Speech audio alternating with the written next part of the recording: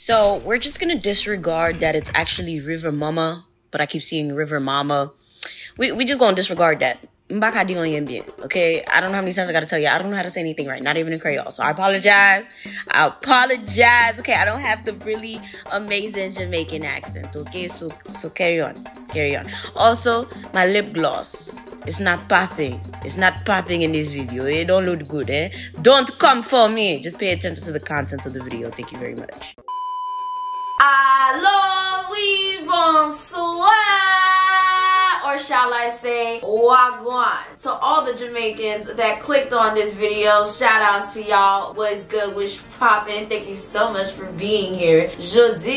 Today, we are going to be talking about Rivva Mumma and the Old Bridge. Now, I have absolutely no idea why I did not do this video sooner, but we're going to be talking about Jamaica's native mermaid. Now, there is so much to unpack here, and I might have to do multiple videos on this, but comment down below if you're here for it, and if you have your own stories about Rivva Mumma or just any other stories about any mermaids or water people from your own native land. I would love to hear them down below. Now, when it comes to Rivva Mumma can actually be compared to La Sirène, Medlo, and or Mami Wata. Most people hear about Rivva Mumma, and it's basically the same thing that we also hear about other mermaids in the Caribbean and or Africa. Absolutely drop dead gorgeous, and they will make you lose your mind. Most of the time you will want to go live with them, just like the Ayaras, okay? And let's just say right now, I can't say anything right. I can't even say anything right in Creole, so I apologize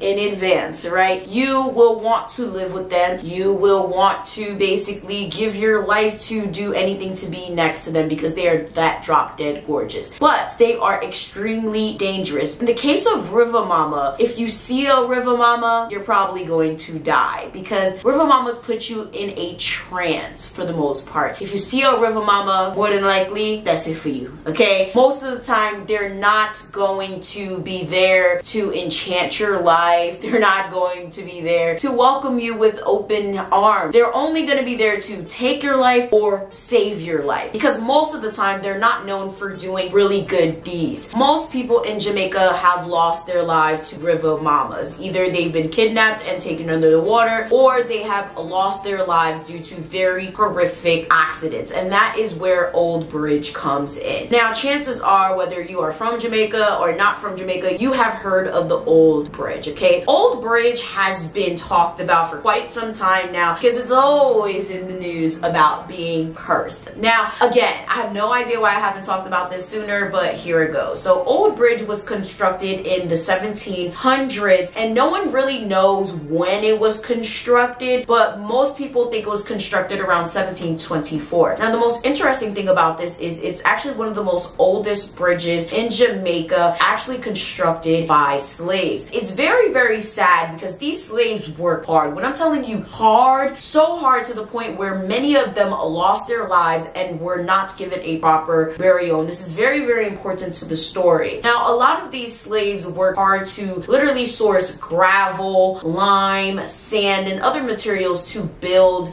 this bridge. And they worked so hard to the point where, like I said, they lost their lives, and a lot of their body actually still remain at this bridge, under the bridge, around the bridge. And there's also said to be other materials at this water and at this bridge. Now, the Old Bridge is actually located in the parish of St. Catherine in Jamaica, and it crosses over the Rio Cove. The bridge is actually very, very small, spans about 14 feet. It's not that big at all. And the people who live around it are very, very, like, if anything, I'm talking about adamant that it is haunted, okay? There is no doubt about it. They are not arguing what a damn soul. And if it's not haunted, they're saying that it is protected by Rivva Mumma. Now, I want to know what you guys think down below. Do you guys think that Rivva Mumma is just an extension of Mami Wata or Medlo, aka La Sirène type situations? Or do you think that each region just has its own respective water people or mermaids? Because it's a very interesting concept. concept. Now, the whole thing here is that there are people that did die constructing this bridge, and there's lots of strange occurrences that have happened with this bridge. Now, the bridge was constructed, like I said, with sand, limestone, and other, you know, elements of the earth. And of course, those are not good things to build the bridge with. And now over time, with the elements of weather and stuff, the bridge kind of did wither away and things like that. But a lot of people think that that was the spirits of the people that destroyed the bridge, while a lot of other people think that it was Rivva Mumma. Now, some people also believe that it is a conjunction of the two. There was also beams on the bridge, metal beams, destroyed over time, while other people believe, again, spirits of the people who built the bridge. Now, those beams have been replaced with wood beams. There's been numerous occurrences that have gone on with the bridge that are kind of like a little strange to go on with the bridge nonetheless, okay? Like I said, numerous lives have been taken with the bridge, not only with the construction, but also just on a day-to-day. Another legend and myth with the bridge situation is that Rivva Mumma does not let anyone with bad intentions cross the bridge. Now, you guys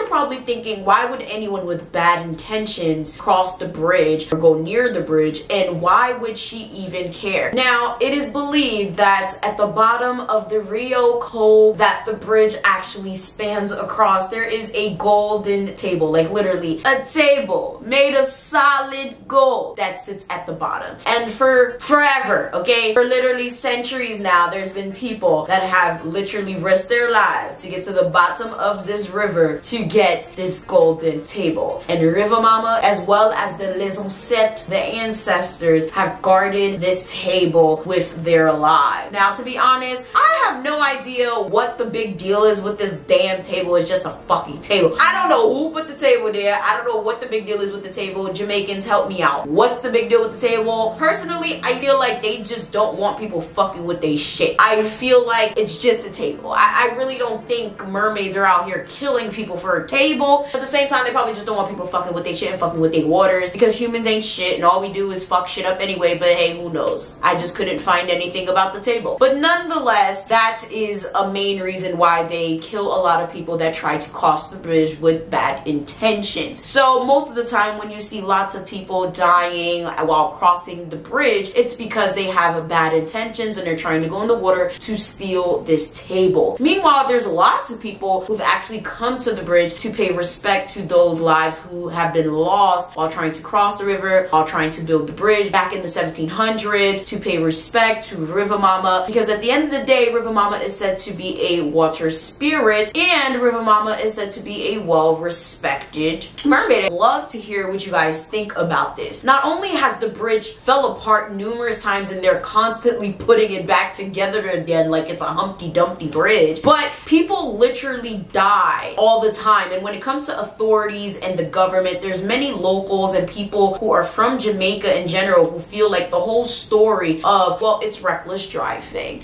These people are just, you know, playing with their lives at this point. Because most of the time when these accidents happen, it's because of people literally going to the bridge when there's really bad weather, to be quite honest with you. Most of the time, it's not them just crossing the bridge at normal times, you know, where it's nice weather and the weather's calm. But there are some very weird times where people are crossing the bridge or going to the bridge at regular times and they are dying. So a lot of people, like locals and just people from Jamaica, just don't buy it. They feel like the government is really pushing this story so that people don't pay attention to it. They feel like this is just a bait story. They feel like, no, this is some bullshit. And many people are calling for this bridge to be shut down because too many people have lost their lives. And to be quite honest with you, yeah, I don't understand it. So many people are dying on this bridge because when there is bad weather, there are two other bridges that people can take. I have to read this from my phone because y'all know, like I said, I don't know how to pronounce it and right, okay? The alternative routes are through Barry and Sliggoville. Therefore, why not just tell people to go through there instead of, you know, allowing people to go through this bridge where all of these strange accidents are consistently happening. Even at one point, the floor of the bridge was just withering away and they had to go take parts of another bridge to reconstruct the floor. It does sound sound a little strange. The bridge is very old, 1700s. That's a very, very long time ago. For materials, it was built by slaves. I completely understand that, but nobody finds that just a tad bit weird, just a tad bit. Yeah, personally, I do feel like there is a Rivva Mumma, because y'all already know how I'm set up. I believe in everything. I believe in aliens, I believe in mermaids, I believe in tiny people, fairies, all of that. And I do think that there might be spirits at play there, but why would the spirits want to do something malicious to the people that do come to the bridge? Personally, I do not think there's a gold table at the bottom of the water. I do believe humans are really that dumb enough to do some shit like that, and I do believe that if there are spirits and or any type of Rivva Mumma or mermaids or anything like that in the water, they were definitely not going to let anyone take it, because humans are greedy pieces of shit. And to be quite honest with you, why would ancestors or anything like that want to hurt people that are crossing the bridge with bad intentions? I feel like, just like with mermaids, I feel like ancestors, to be honest, can be angry with us. Look at human beings. Ancestors died for nothing, for real. They died so that we could have freedom, so we can have education, so we can have literally the freedom to do what we want though, right? I feel like learning my history, learning where I come from, learning that I am Haitian and being Haitian American at that, learning that literally people die every day trying to get to America's shores to have a better life, that I need to do better. I have the opportunity. I am self-employed. I wake up every day and I can do whatever the hell I want. I can sleep in every day, and a lot of people feel like, you know what, yeah, your ancestors died so you can sleep in every day, but I choose not to do that, because at the end of the day, my ancestors died so I can do something better with my life. I have a bachelor's, I have a master's, and I run my own business. If I wanted today, I could stop right now. I could choose a corporate 9-to-5. Nonetheless, I choose to do good. I choose to do better. I choose to help people. I choose to counsel people. I choose to do my heart's content because I can. And I feel like at the end of the day, that's what my ancestors died for. But when you look at the human collective in general, when you look at a lot of these Caribbean countries, and if you just look at Jamaica's history as a whole, it's crazy. When you look at Haiti's history, I'm very sure a lot of the ancestors are mad as shit, because a lot of us in an individualistic perspective are not living to our full potential. A lot of these ancestors died for absolutely no reason. I'd be sick if I was a slave right now, because we done did all of this, bro. I done died putting this damn bridge together for my lineage to look like that. Look at that. Look at this. I'd be mad, okay? Especially if like my direct lineage wasn't doing nothing. They weren't successful. They didn't take the opportunity to get an education, to get a trade, own a business, get a high-paying job, or at least to just do something to their heart's content, to follow their dreams, you know? And I feel like, I'm not even gonna lie, I feel like whether we're talking about God, our ancestors, spirits, anything, I feel like they probably are mad at humans right now. I would not be mad if Jesus brought the damn flood. We are walking disappointments as a collective, as humans, okay? And even if we're talking about an individualistic standpoint, how much of our families can we say are legitimately successful as a whole? Many of us cannot. Me speaking for myself, I'm doing the damn thing. But if I'm looking at my family as a whole, pathetic. It's sad. A lot of those people risk their lives building that damn bridge. And what do they have to show for it? You know? Even if we're just talking about nature-wise, look at what people put in the water, you know? I'm not talking about just Jamaica, I'm talking about in general. Look at what people do to the water. Look at what people do to the environment. It just sucks. So if we're just thinking about that perspective, we're just thinking about how people have just chose to demonize our roots religions. You know, we just choose, oh, well, Christianity is the right way. Everything that we brought here is not okay. It's horrible. It's the demon. It's the devil. Don't want it. And of course, everyone has their subjective opinions about that, but I'm very sure ancestors are not too happy about that either, because a lot of those people came here with those religions, and now we sit in here and talk about some that's demon time. Make it make sense. You know, so I feel like ancestors have a lot to be mad at. Do I think it justifies murdering people? No, but I feel like they have a lot to be mad at, besides the fact that people are trying to get golden tables from the bottom of a river. You know, so comment down below. I'd love to hear your thoughts and opinions down below. I feel like I brought up a lot of things that a lot of people don't think about, but of course that's what I'm here for. I would love to hear your thoughts on Rivva Mumma as well, because she